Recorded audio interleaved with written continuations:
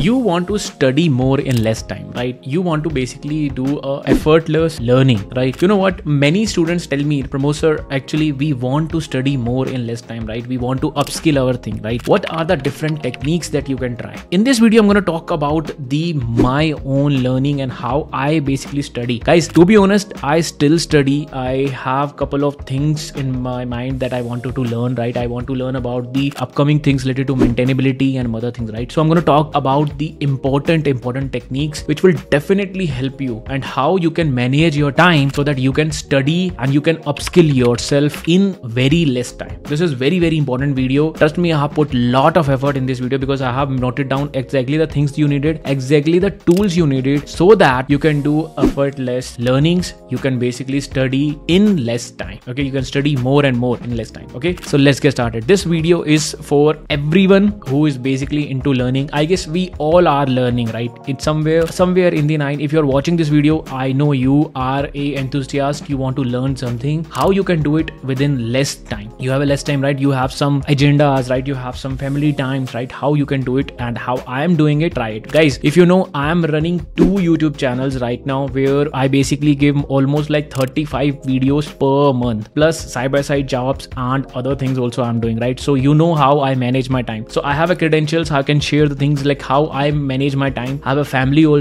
time also, and I enjoy a lot. Till now, I think we are on April. I have done 2 international trips, right? And I've done 1 normal Indian trips also. I mean, we have gone to our village and everyone. So you know, I manage my time properly. I think I am managing it, right? So let's see what other different techniques are there which will help you to study more in less time. All right, let's get started. The first one, I think it is the point, which is the get into the flow. Guys, what you need to do is you have to prepare something. See, if you want to study, right? If you want to basically have some task you wanted to do, right? I think the most important thing is you should prepare yourself before the night. Before even sleeping, right? You need to prepare something. Let me show you how. See, this is my to-do list which I have prepared, I think 27th of April, right? Where I have prepared it. And today is 28th. So I already have the task which I wanted to do. So night before I have prepared, right? Trust me, it works very well, right? Second important point is get rid of distraction. Guys, you don't have to install WhatsApp, Telegram, desktop notification while you are working. This is very important. When you are studying, make sure in your computer, in your iPad, wherever you are basically studying, or even if you're studying from a book, right? Your notifications should be switched off. This is very important. Trust me, on this Mac right now, every notification is switched off. I don't care. I generally see whenever I have a time. I will approach the people. People will not approach me. If people started approaching me, they will add their task into my bucket list. I don't want to do it, right? So pay attention to this. Very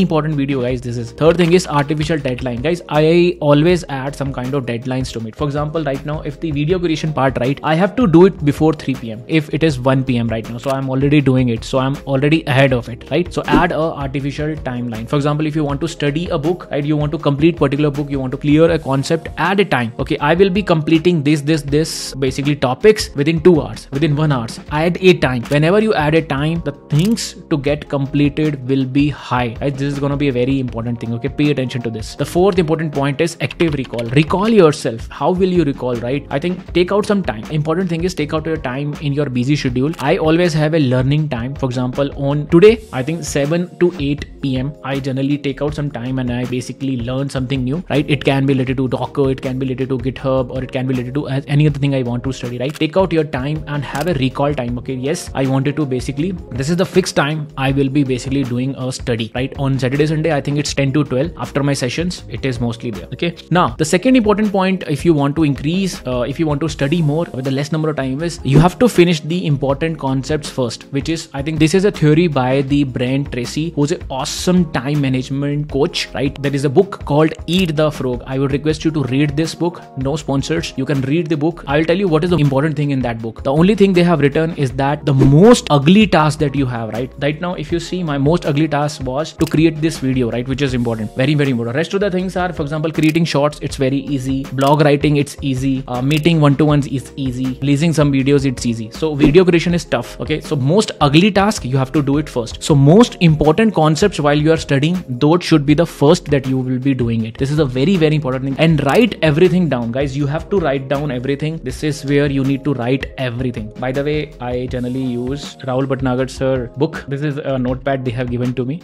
mentors. All right. The third important point, which is a learning triangle. So if you see on the screen, guys, you have to learn, teach and do. So that's a very important thing. So do, learn and teach. This is the triangle which is very important. You know, I remember when I was learning, I was studying some few things, right? We basically have a call. I generally have a call with my friends.